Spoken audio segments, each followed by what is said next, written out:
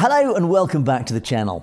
So when we talk about Mafia, usually we think of big and famous organisations such as Cosa Nostra, the 'Ndrangheta or the Camorra, and the Sacra Corona Unita.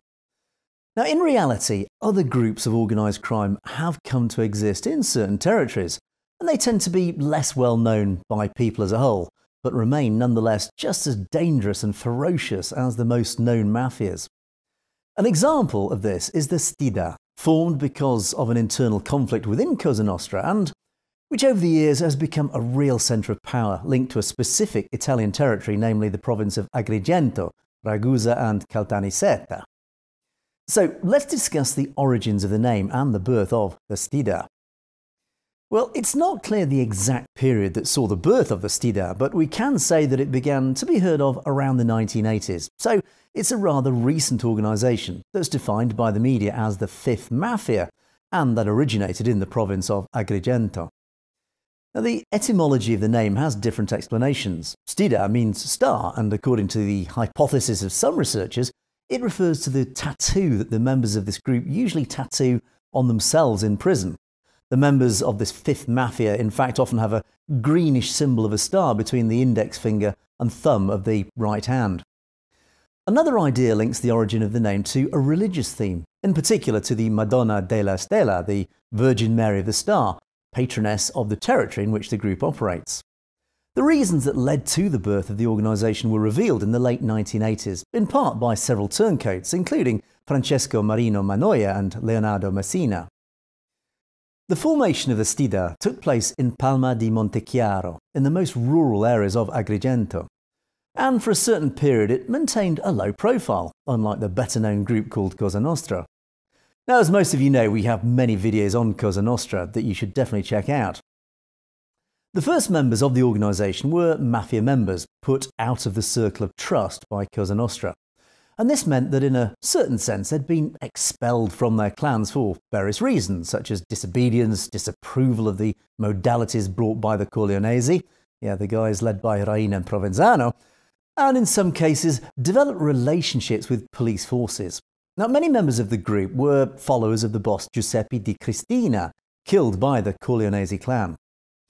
Some notable members of this group that were still not homogeneous and instead formed by many small gangs are Giuseppe Croce Benvenuto and Salvatore Calafato, who can be considered the founders of the organisation. Both later became police informants. When they started the Stidda, they had a different ideology from the one proposed by the recent Cosa Nostra, and together with the other Stiddari, they were trying to impose themselves as territorial rivals of Cosa Nostra, that was by then mainstream in Sicily.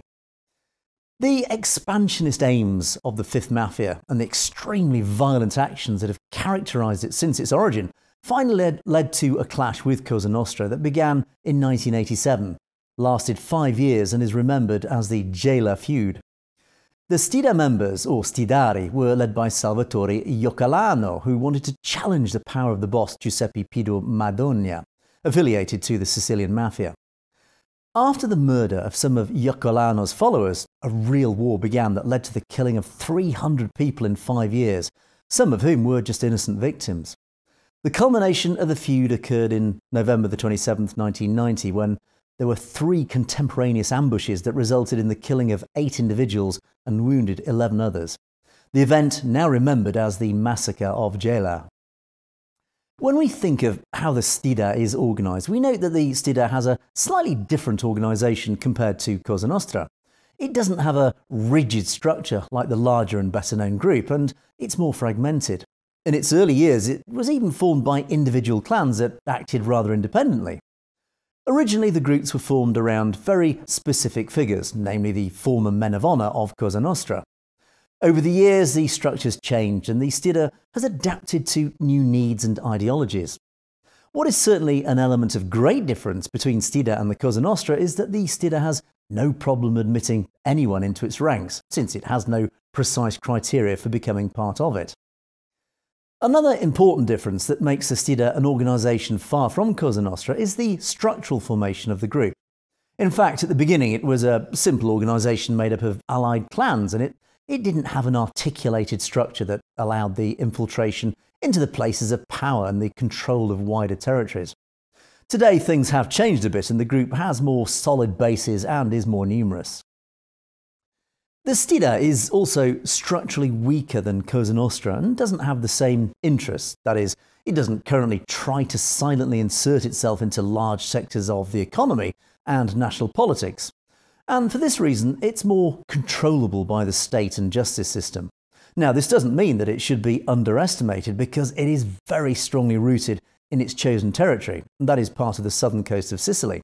And its modus operandi is much fiercer and violent than many other mafias. The control of a territory in Sicily that was not under the full control of Cosa Nostra, the ability to be versatile and change, even forming alliances with other mafias, and the free and terrifying methods make this organisation extremely dangerous and unpredictable. In terms of economic operations, the fifth mafia is more interested in drug dealing, extortion and infiltration into local politics. The changes of recent years have led to the consolidation of the group, which now has a more vertical structure and treats internal alliances as more solid and important. Moreover, the occupied territory is no longer restricted to Sicily, but also some areas of northern Italy that have been touched by this organisation. The Stidda is a relatively recent mafia, but it has strong and powerful ranks and is able to more quickly adapt to change and turn situations to its advantage.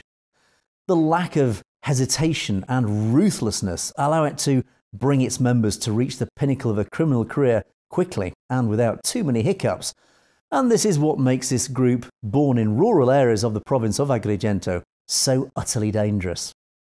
Interesting stuff, but there you have it. We hope you enjoyed the video, and there's lots more coming as well, so do keep tuned. And of course, if you haven't already, don't forget to subscribe. So until next time, ciao.